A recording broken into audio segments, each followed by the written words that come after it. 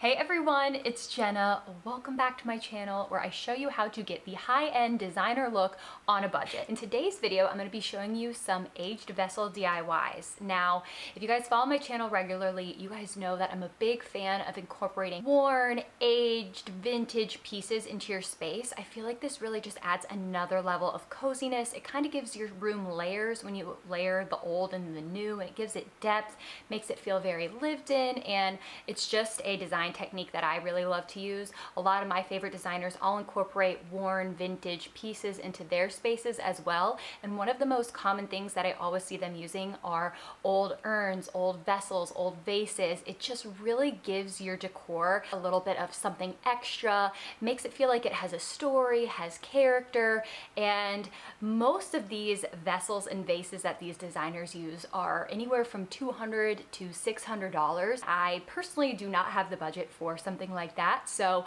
I'm going to show you guys how we can recreate this look today with some cheap DIYs, and you truly will not be able to tell the difference between the authentic aged ones and the cheap DIYs. So today we're going to be DIYing 4 different vases, and I really wanted these vases to just have a very earthy, taupey, rustic kind of color palette. So I did use the same colors throughout my vases. I just varied the technique, what I actually did to the vase. So just keep in mind that if this color scheme doesn't really work or fit into your home, that you can totally do this with more gray tones, more whites if you want them lighter or if you want them darker. I think the technique here is really what gives it that look, so I'm excited to share that with you guys. So if you guys are ready, as my grandma would say, let's go give it a whirl.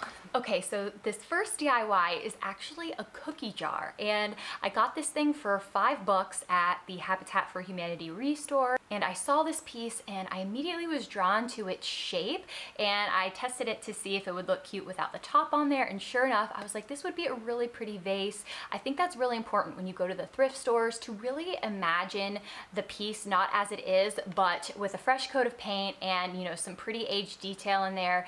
I think that when you kind of look past what an item is, that's how you're really able to find the cheap stuff that nobody wants and transform it into a masterpiece. So enough chit chat, let's show you guys how I transformed this little cookie jar. Okay, so first thing I did was give this guy a nice coat of matte black spray paint. I wanted the other products to stick to it since we were working with ceramics, so I figured this would be a good base. And I also prefer to use matte spray paint because it doesn't have a sheen, and that really helps achieve the age effect we are going for. So next I took this Dixie Belle mud, and I feel like this stuff is absolute magic when it comes to creating that aged effect. The directions say to not wash this down the sink, so I did use a paper towel to spread it on my vase just so I could throw it away when I was done with it. So here I just started spreading the mud onto my vase, keeping in mind that it's kind of like a joint compound or a wood filler in the sense that it will dry and adhere to the vase, but some can always be lightly sanded off if need be. And I first started spreading it in a horizontal pattern, but then I experimented with dabbing it and I really liked that effect much better. And I decided to continue doing that to give the vase a more random and abstract texture. To me, this kind of looked more natural and like it was something created by time and nature rather than a paintbrush or a paper towel. But I did kind of like the layered effect with the horizontal base underneath and then the dabbed texture on top. I think that gave it a little bit of extra visual interest.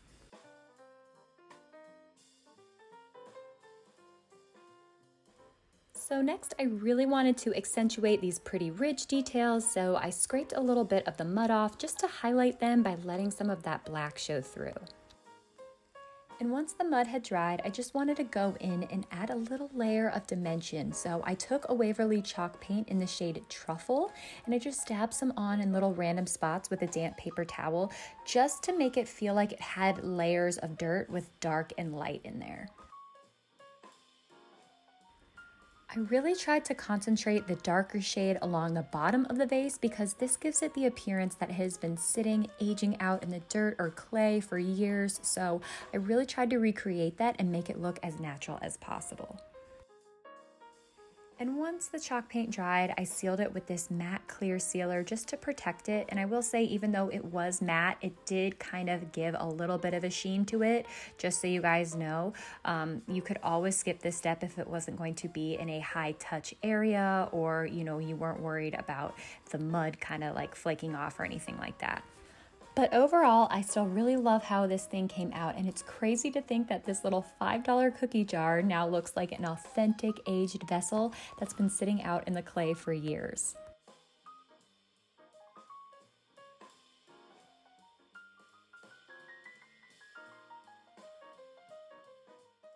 All right, so this next piece is actually one of the little jugs from a Studio Migi collection at Target, and it was only $20, which is actually a very good price for a little jug. I feel like you can find vases and pots and stuff for cheap, but jugs are usually a very interesting shape and tend to be a little bit pricier. So the fact that I got this thing for $20 was actually really great.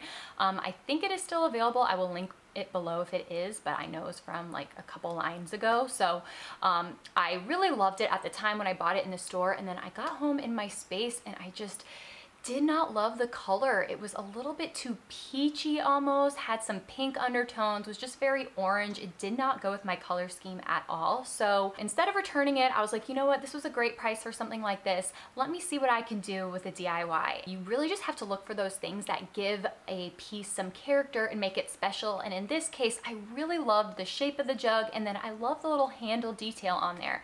I thought that was so cute, so unique, and just gave it a little bit of something extra. So I'm really excited to kind of play with this shape and show you guys how this one came out. Okay, so first I just wanted to give this jug some added texture. So I picked up some joint compound from the Home Depot for like $6, and what I love about this stuff is that it goes on all pretty in pink and then dries white, so you know when it's dry. And here I just smeared on a really thin layer of the joint compound and then patted it with my gloves for some added texture. I will say that these gloves are key for creating this effect.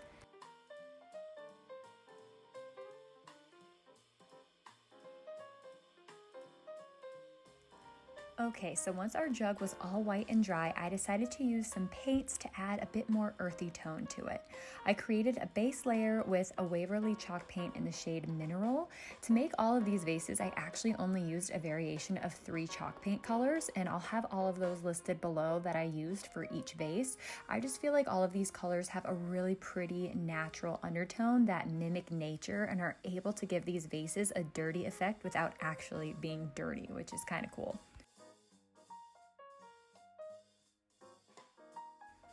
So once the jug was all coated in this light grayish color, I then took a damp paper towel and would dab bits of the shades Truffle and Fawn. And I really like the chalk paints because they don't have a sheen to them, which helps create that matte, dirty, aged effect. And I also really like using a wet paper towel because number one, it's cheap and easy to clean up, and number two, a bit of the paper towel actually rubs off onto the piece, giving it a little extra layer of texture, which is really nice.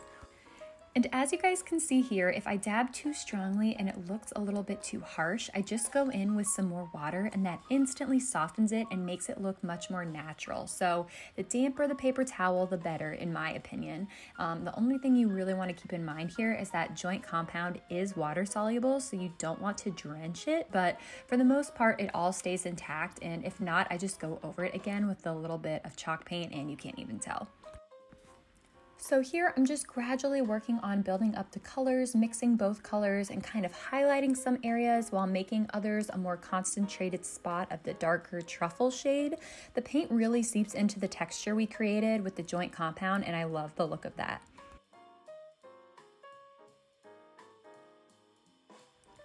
So once I was happy with the look of the paint, I just gave this guy a coat of the matte sealer because I wanted to seal in all of that joint compound.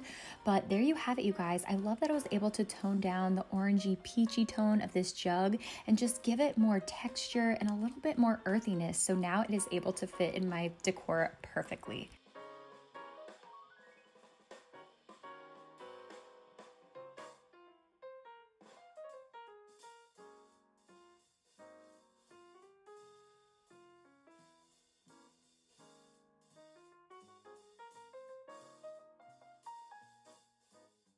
So this next piece I was so excited to find. It was only $6 at my local thrift store, and I have been looking for a piece with a shape like this for so long. It really reminds me of those like black aged pots that are on McGee & Co, or you can get them at Round Top or whatever, and they're black and they just have that aged effect, and they're so expensive. They're like 200 bucks. And I figured this was a perfect piece to kind of recreate something that looks like that, but you know, I only paid $6 for the vase, so I'm excited to show you guys how we did this one. Okay, so I also started out by giving this guy a coat of matte black spray paint, and we will be covering up most of the spray paint on this piece, but I like to have an extra layer of grit for our paint to really stick to, and this Rust-Oleum acts as a great primer. So next I mix some baking soda in with our fawn shade of chalk paint, and the baking soda just gives the paint a bit more dimension and texture. I will say this piece probably has the least amount of texture out of all of the 4 vases, but it is probably my favorite, which kind of surprised me.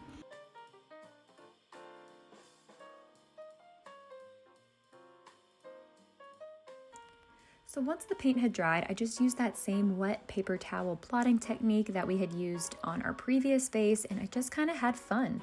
I used a mixture of the same 3 paint colors and just kind of dabbed the 3 of them on a paper plate and then blended them out on the vase. There's not really a science to this, you guys, so have fun with it. If you use too much dark paint, go back in and dab some light paint on.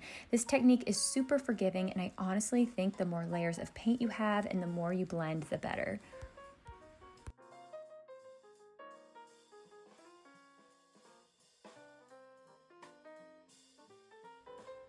So there were a couple of spots where the initial layer of chalk paint had rubbed off, so I just went back in with some chalk paint on a paintbrush and blended it all back in. So there you have it, a basic thrift store vase transformed into a gorgeous faux aged vessel. And like I said, this one was probably my favorite out of the 4 projects and will be taking center stage on our coffee table.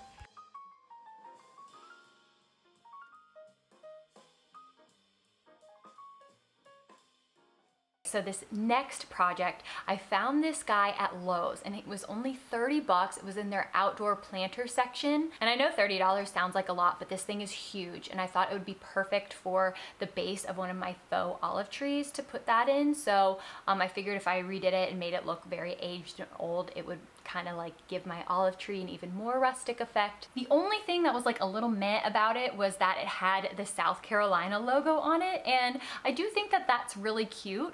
So I don't know if they sell these in different states with different like states logos on them. I personally will put that part just towards the back just because it kind of doesn't really go with my space or anything. I'm really happy with the end result of this one. So yeah, let's cue the project and show you guys how I did it. Okay, so first I started by dumping a big glob of the Waverly chalk paint in the shade Fawn on a paper plate and then mixed in a bunch of baking soda for that added texture. I then went and gave the whole planter a nice thick coat of the chalk paint and baking soda mixture. If you guys can't already tell, I'm super obsessed with this fawn color. It's a little bit mossy, a little bit beigey, and a little bit olivey. Just, I love all of the earthy undertones it has. So one of my favorite details on this planter were these raised ridges. So I really wanted to make sure I highlighted them. And I just went in with our darker truffle shade of chalk paint and made sure that I got into all of the nooks and crannies around the ridges. This will give us a nice contrast and create the illusion that dirt has gotten stuck in the cracks over time. I just gave the ridges a nice heavy coat of the truffle, and then I went in and dabbed it with a wet paper towel to just blend it out and make sure that the darker shade kind of naturally faded out.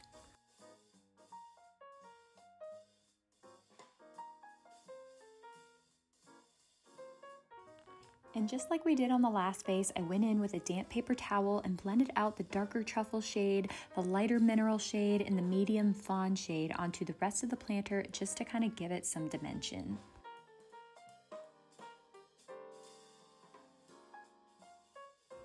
And once that had all dried, I just went in with our magic Dixie mud and kind of patted it on the planter in random spots to make it look a bit muddier. Keep in mind that this stuff will show up a bit lighter when it is dry, so I tried to make it pretty patchy so we had lots of dimension with the other layers of colors showing through there as well.